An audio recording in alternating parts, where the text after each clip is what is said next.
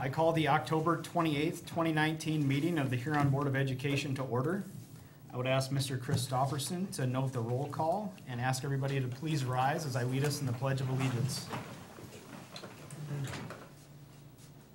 I pledge allegiance to the flag of the United States of America and to the republic for which it stands, one nation under God, indivisible, with liberty and justice for all.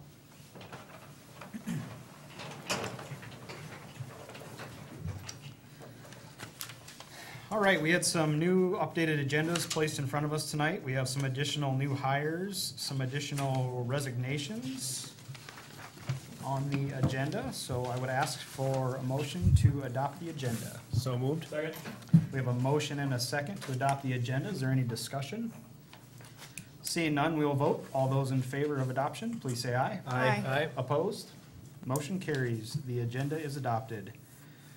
Moving into dates to remember, November 6th is an early release date. November 11th is a Veterans Day holiday. There's no school on that day. November 12th, that will be the next school board meeting at 5:30 p.m. here in the IPC. That is a Tuesday meeting. And there are some additional dates to remember on the agenda on the website if you wish to see them. Item 6, community input for items not on the agenda. Is there anybody here with community input for items not on the agenda? Seeing nobody come forward. Item 7 is conflict disclosures and consideration of waivers. We have none of those. Item 8, consent agenda. Superintendent of Schools recommends approval of the following. A, board approval of new hires. As was mentioned previously, classified personnel, substitute teachers, classroom aides, and volunteers must be approved in order to be covered by a workers' compensation plan. Cheryl Kreutzfeldt as a volunteer. Melody Whitty-Trowbridge as a TAP SPED support. Jordan Ziedker as a SPED paraeducator. Daniel Schumacher as a volunteer for DI. Ashley Dahl as a volunteer for DI. Callie Wachter as a volunteer for DI. Cindy Allman as a substitute teacher and a substitute paraeducator. Shannon Du Bois as a substitute teacher and a substitute paraeducator, and Karen Zimmerman, a paraeducator at the Madison 2-3 Center. We have no contracts for board approval. We have 2 resignations for board approval: Dean Lindstad, substitute bus driver, and Karen Zimmerman, food service with 2 months service. D is consideration and approval of bills. See the attached list. E, we have a request for approval of open enrollment requests. Administration has received open enrollment request OE 2019-9 and OE 2019-10 for board approval. F, we have we have 2 grants here. Intent to apply for grant funding through the Transportation Department. That is a school bus rebate grant in the approximate amount of $45,000. And G is another grant for the HHS Special Education Department, a Walmart grant. So that's going to be for up to $4,500. The consent agenda may be approved with one motion. However, if a board member wishes to separate an item for discussion, he or she may do so. Move approval of the consent agenda as presented. Second.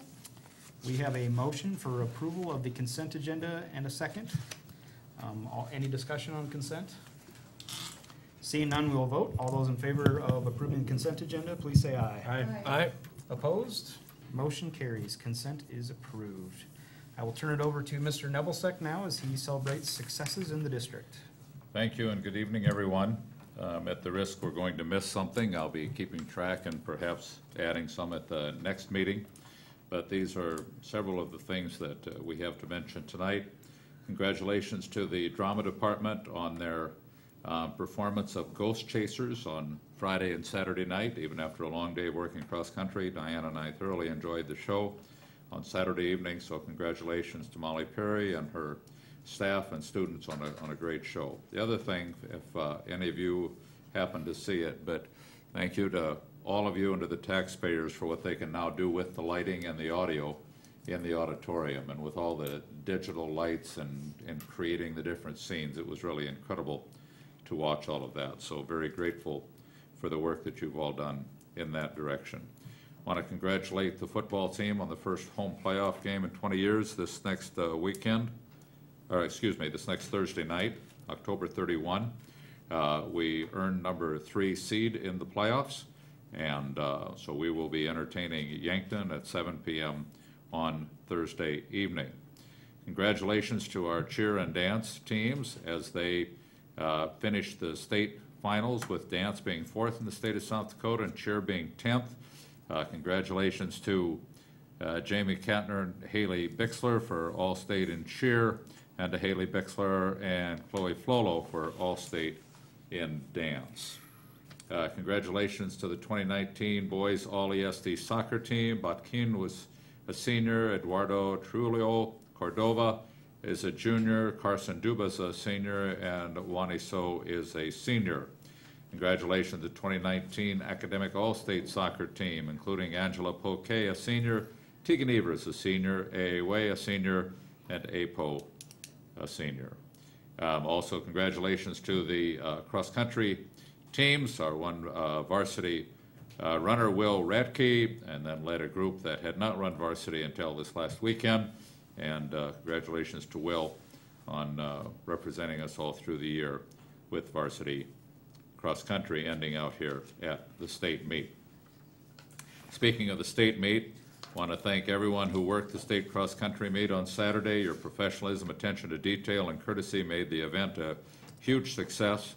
I know that we sold over 3,500 tickets. I know that with the runners, that meant that 4,000 to 5,000 people were all on the facility at the same time. And to coordinate parking and runners and times and schedules and facilities and toiletries and food, it's an unbelievable undertaking and a lot of people. And so very proud of the Huron School District and the Huron community coming together to pull that off. Thank you to Sarah May of Modern Woodman for providing Washington 4-5, Madison 2-3, and the Buchanan K1 lunch in connection with Hometown Hero program. It was delicious and appreciated. Thank you to the South Dakota Community Foundation for the generous grant in the amount of $5,000 to the Huron Public School District's Stop the Bleed program. Thank you to BCNU for their generous donation to the purchase school supplies for the Buchanan K1 Center. And thank you to, and I already thanked people for the cross-country. I've got several other things that are along the lines of a superintendent's report, which I'll visit with you about shortly. Mr. Chairman. Thank you, Mr. Nebelsick. Moving into reports to the board. Our first report is Classified Employee of the Month, presented by Ms. Williamson. And Mrs. Zink. And Mrs. Zink. Thank you.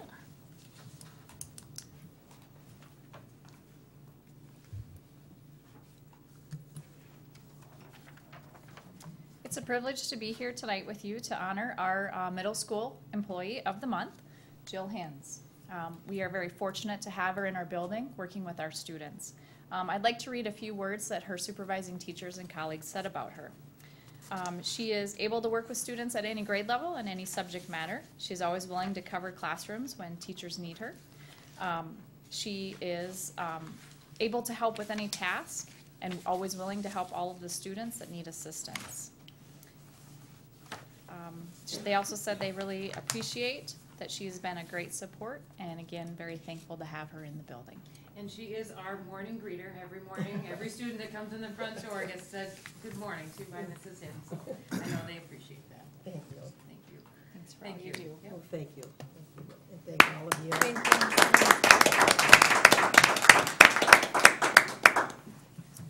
you. No, stay for the picture. That's the most. This one? In front of the television? In front of the TV? Yes.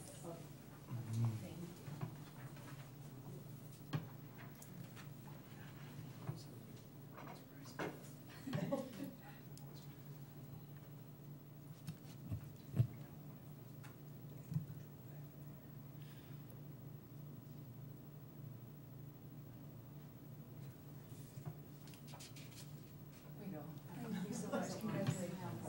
Thank you. Thank you. Yeah. Thanks, Jill.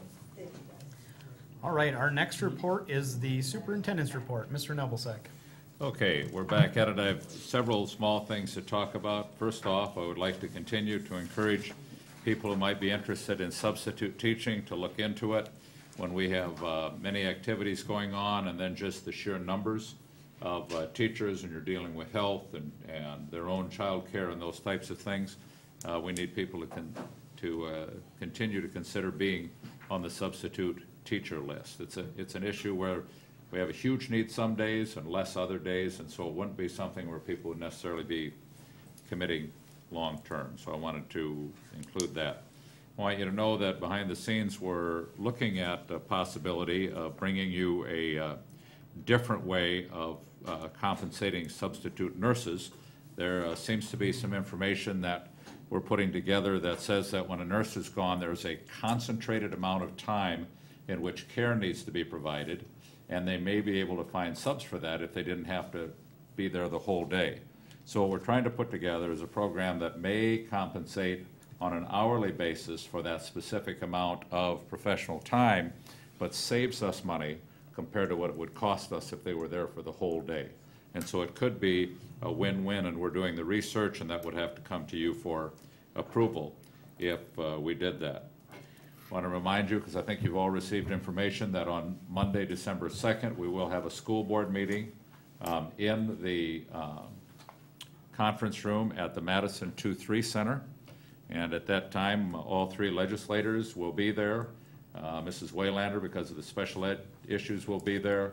Mr. Christopherson and I will have it so that board members and legislators can tour the building before lunch starts at 11:30, so prior to 11:30, or after 1 o'clock when we finish. And if it's all right that day, I'd like to have the agenda review with the officers follow that meeting while we're already at Madison. We'll have several documents prepared for that. One of them will be a position paper that was drafted last Wednesday and Thursday when I led the large schools group out in Chamberlain, and I'll be prepared to go through that paper with the board and the administrators. I think by then, Garrett, you and those who represent us at Delegate Assembly should be able to have the position paper of ASBSD, and I'll also have available the SASD position paper. Those are a connection of work which hopefully we can show how they're interwoven between the three agencies. And then the most important work we do that day is Mr. Christopherson puts together a profile of who our district is. And our legislators thank him for that every year, so that they go fully prepared in what does it look like, what are we all about, how does our enrollment work, how does our funding work, that type of thing. I'm on a committee that meets again this Thursday, and it's a committee of SASD people that are superintendents and SASD officers, along with the officers of the Associated School Board, so it's board members, and working on a couple of critical issues. And the main one that's connecting traction is the capital outlay issue, that long range, what would be a possible fix to what will be a systematic reduction of capital outlay until no one over the course of years can take care of their infrastructure. So what do we need to do long range? And then where I think we're really getting traction with state officials is coming up with a defendable way to identify the outliers, those that do not have enough per student on the one end, which is a couple of the larger schools, and those who have so few students that $2,800 per student does not produce enough for a roof or a boiler or whatever. So we're trying to come up with, as three organizations, how to come up with a remedy for the outliers that cannot function under the current rules. So that work is coming up. And a big thing, I wanted to update our enrollment, which just signed documents again today. Mr. Christopherson works tirelessly on that now for a month. But our enrollment as of today is 2,816.66 students. And we are sending a projection for next year of a growth of 100, and we think that's conservative considering the child count of births and the economic development that is going on. We're on a countdown to a week from Wednesday is the on-site visit for state accreditation. We're on the phone today with people who will be coming out to that, and the cabinet spends a lot of time uploading information that they can study ahead of time, and we're trying to look at what are the critical components that they want us to be prepared at. It appears that making sure that our courses align with our state standards and how those are covered, and so Mrs. Peets has been putting a lot of that information in, and we're working really hard on what is unique across the state, and that is how do we describe the rescue programs that we have for kids that fall behind in credit, and how are they aligned, and how does it look in other schools compared to how it looks in ours. So we're all working on that. And so that state accreditation is next week on November 6th is the on-site, and then there will be a report that comes out after that, which will become a document that we'll share with the school board in the weeks to come. And then finally, wanted to let you know that we don't know exactly the timetable for this, but we're in the process.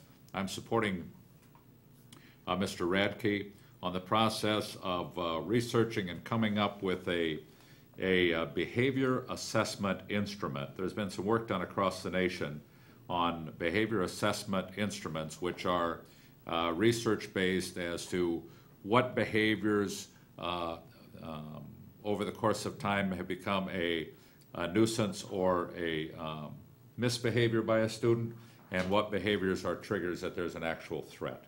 And the more that we learn, we're able to learn that there is a connection between certain behaviors and a threat. And so a lot of this work comes out of South Carolina. There are other schools in South Dakota, large schools, that are looking at this. And so I'll be keeping you informed, but we look like we're going to try to pilot a way that we can use a research-based assessment form to determine if we're dealing with mischief or if we're dealing with some type of threat and then need to have a heightened awareness. And so that's something that's coming across the nation. Any information that we can have through research in order to keep people safe is I hope, well received by the community. Unless you have questions, that's my report. Thank you, Mr. Nebelsack. Does anybody have any questions? I had one quick question. Enrollment last year, do you remember the number of what student enrollment was last year? I want to say we're up 140, Kelly. 2760 roughly last, right? 2735, yeah. When we were budgeted for 2760, so. 2735, so Right. up about 80. 2635. Oh, 2635, Yeah. okay. So we're up quite a bit. Right, so 2635 means we're up 175 to 180 kids, which is the most significant one-year growth during the entire time since we turned it around from 2007 to now. So That's great. very significant. Great. What were we at on count day last month? Excuse me? What were we at on count day last month? Was it like, 2815. We adjusted it up 2815. one today. okay. Thank you. Great. Well, thank you, Mr. Nebelsack. You bet. All right, moving on, old business. We have no items for old business. Moving into new business, we have one item, considering the awarding of the middle school and the high school improvement bids. Mr. Christopherson has some comments on this? Okay, so this is was the main focus of the capital outlay money that was borrowed last spring for these projects. We borrowed $6.6 million, and we had the whole laundry list of things we wanted to do. This was the big one. This puts a secure entrance on the front of the high school and bumps the front of the high school out a little bit, moves counselors and conference rooms to that area to free up space in other part of the high school that will eventually be teacher workrooms that will increase the capacity of the high school from its current 750 to 1,000 students, because unless teachers are teaching their class, they would be in the work area, and then the classrooms would be used, a lot of the classrooms would be used all periods of the day. That's how we go from 750 in the high school to 1,000. That's on the horizon. The other part of the project is to put a secure entrance on the middle school and reconfigure that office a little bit, touch up some other areas in the middle school, some of the locker rooms and bathrooms. The high school is also getting all the bathrooms looked at, and then the vocational building bathrooms. So we've talked about that several times. This was the bid. The architect estimated back in March that this project would be to budget $4 million for this project. In that $4 million budget, we had an inflation increase of 3% to get to now from March. We had a construction reserve of 5%, and we had a contingency funds of 15%. So basically, it was everything was padded 23%. So we missed that budget when we opened the bids. We had 4 bids ranging from, for a base bids, we had $4,349,000 was our low bid from Mills Construction in Brookings. Pitts Construction in Mitchell's base bid was $4,794,000. Jan's Corp. in Sioux Falls was $4,939,000. And Kybers Carlson from Aberdeen was $5,197,000. So you see we had an $800,000 to $900,000 variance in our base bids. We also had some alternates. One was to have a complete sidewalk replacement in front of the high school to give it much better curb appeal when this thing's done. That's about $34,000 item. A lot more ceiling replacement of ceiling tile, $29,000. Some upgraded rooftop units that would more closely mirror what we have now. The base bid had some different kind of rooftop units that had electric reheat in it and had a lot of added ductwork to try and save money, but we would recommend sticking with rooftop units that will fit on the existing curbs on the rooftops and run exclusively on natural gas instead of electricity and not require all that ductwork throughout the building. And alternate number 4 was some sinks that I wasn't even aware of. That wasn't in the planning at all. It was something that popped up during the pre-bid meeting and the architects put it in there. Basically, it was $30,900 for 6 new sinks and some gas turrets in a science room that they didn't recommend we do for that much money. That's why that wasn't included. So that kind of explains what we were looking at. The total with taking the 3 alternates brings the total to $4,520,400. Of the capital outlay certificate money that we had on hand, I had set aside $4,400,000 for this project. So I took the 23% padded number and I saved back another 10%, and it still was not enough. We have completed several other projects with that money that have come in under budget of $130,000, so we still have $4,530,000 on hand to address this project. That might seem like everything's fine because we have just an equal amount of money to what the bid came in at, but that doesn't give us any money to handle any changes to the contract or unforeseen conditions that are going to come up, because we've been through this enough to know they are going to come up. It's a 1967 building. It has a lot of hidden, you might say, conditions that the contractors and architects won't actually see until we tear into it. So we've got to come up with some money to cover our contingencies, and I will do so with the 2020-2021 capital outlay budget. I think my stated goal will be to come up with $500,000 out of that budget so that we can cover anything that comes up and make it through these projects. Thank you, Mr. Christopherson. Does anybody have any questions for him?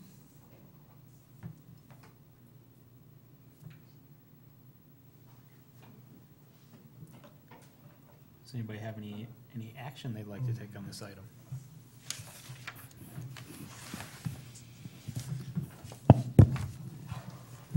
I would move that we accept the bid from Mills Construction out of Brookings. Second. We have a motion and a second to approve the bid from Mills Construction. Is there any further discussion on this item? I would say it's always frustrating that in my experience as a board member, that every time we get an estimate, the bids always come in so much higher than the estimate, and even when you're adding 10%, I mean, you're trying to pad it, and we still cannot get there. I mean, I don't know if it's the